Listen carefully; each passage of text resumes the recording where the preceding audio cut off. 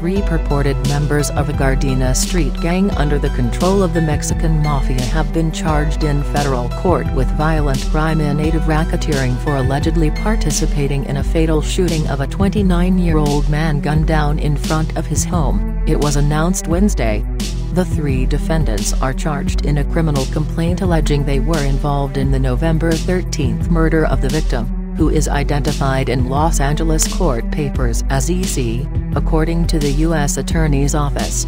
The defendants, all residents of Gardena, are Rowdy, 27, who was taken into custody early Wednesday by special agents with Homeland Security Investigations, Tank, 22, who is currently in state custody, and Hida, 20, who also is currently in state custody.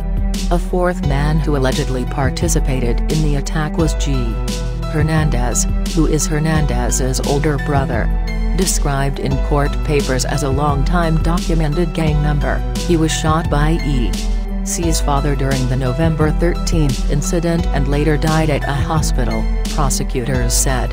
According to the affidavit in support of the criminal complaint, E.C. and his brother were seated in parked car near their driveway when they were confronted by 3 men on foot, G.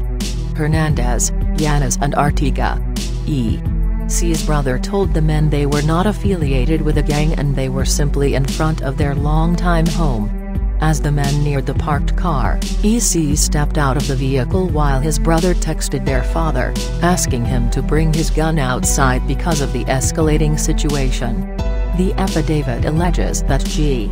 Hernandez swung at E.C., who swung back, and all 3 assailants pulled out guns and began shooting. The father saw the text message and soon after heard 15-20 gunshots. The father came out to the car and saw G. Hernandez about 50 yards down the street. G. Hernandez began shooting at the father, who returned fire and struck G. Hernandez. One of the other gunmen also fired at the father after G. Hernandez fell to the ground, prosecutors said. Police and paramedics responded to the scene, where they treated E.C., but he died soon after as a result of the 10 gunshot wounds he suffered. G. Hernandez, who was found with gunshot wounds to his head and chest, was brought to a hospital, where he died several days later, according to federal prosecutors. Soon after the shooting, Gardena police officers arrested J. Hernandez and Yanez in the backyard of a nearby residence. Responding officers also recovered 4 9mm handguns, 3 of which were ghost guns with no serial numbers. Artiga was arrested on November 17 at Los Angeles International Airport as he was preparing to board a one-way flight to Guadalajara, Mexico.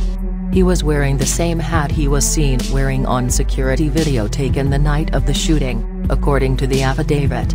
Yanez and Artiga initially were charged by the Los Angeles County District Attorney's Office, which has dismissed those charges in light of the federal racketeering case. Jesus Hernandez was not charged after he was detained by local authorities.